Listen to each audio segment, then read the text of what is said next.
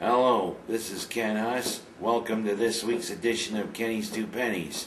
This week we're going to look at what looked like a promising first half, but then a typical Greg Robinson team second half. Oh well, but first, here's a couple of quick hits, folks.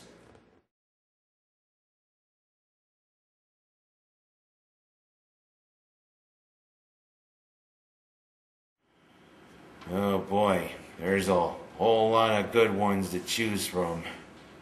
I'd have to say Brian's song, the original one. That has a lot of great scenes in it, great acting by James Caan and Billy D. Williams. Even makes big grown men like me go, especially when you die there, Mr. Caan.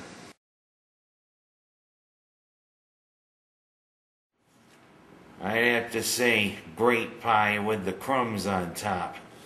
Always like going down to Naples during the fall, especially when the colors change, and getting that.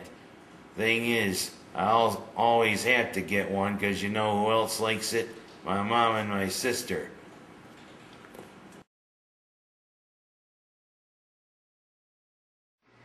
Well, Syracuse fans. It looked like we might be able to stay with one of the top teams in the Big East and the country.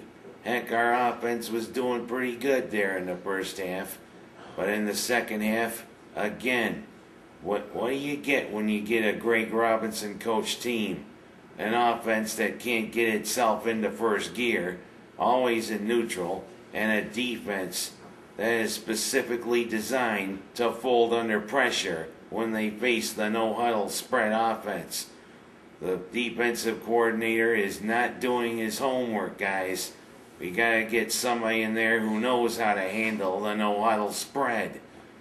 Well, let's look at the first half for a sec. First half, Curtis Mujahideen Kampona Brinkley was showing what he's been doing all year, having a tremendous year. He said this year was going to be a breakout year for him, and last 5 games he's gone over the century mark in yards. He had 2 pretty cool runs there in the first half, especially that one he took for the touchdown. Then on the one where it just looked to me like the South Florida player might have come off the bench. Either that or he was out of bounds. If he was out of bounds, he should have been ineligible. But that's college rules for you. If he did come off the bench, why didn't the officials see it? If he did, that shoe could have been awarded a touchdown, like that Rice player back in the 50s against Alabama.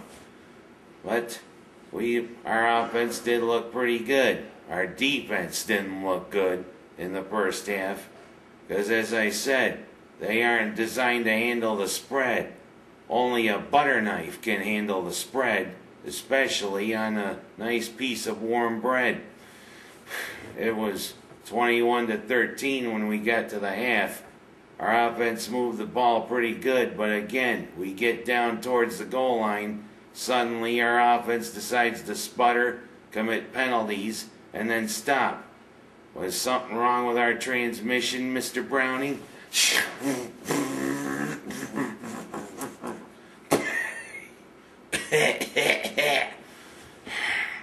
So you gotta check that. It must got a cold or something. But then in the second half, what's with this? Just 9 yards of total offense.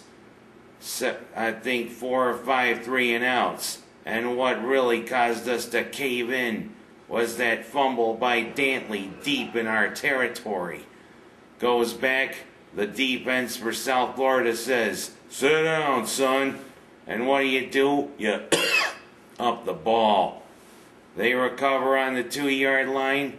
And of course, when they only got 2 yards to go, what do you expect? Next play, punch it in. And our defense, as I said, we gotta find somebody to stop that style of offense. Rich Rodriguez knew what he was doing when he incorporated it. He brought it in, and Urban Meyers perfected it wherever he's coached. Of course, Syracuse can't afford to bring Urban Meyer up to University Hill. So we gotta make do with what we gotta make do. But we hope to bring in a coordinator next year who knows how to stop the spread. Or either that, or Browning's gotta incorporate the spread somewhat on our offense. It seems as though the days of the two-back offense, folks, are numbered. I'm still in favor of having the fullback, but that they say the evolution of offense always evolves every 15, 20 years. But as you get, same old Greg Robinson coach team, same old disastrous result, 45-13. As the Valley girls would say, gag me with a spoon.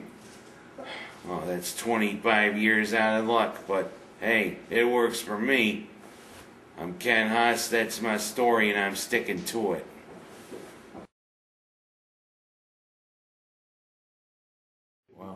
Well, I haven't really seen much of them, but if there's one for Iron Man or the Incredible Hulk, I think that should be the best costume.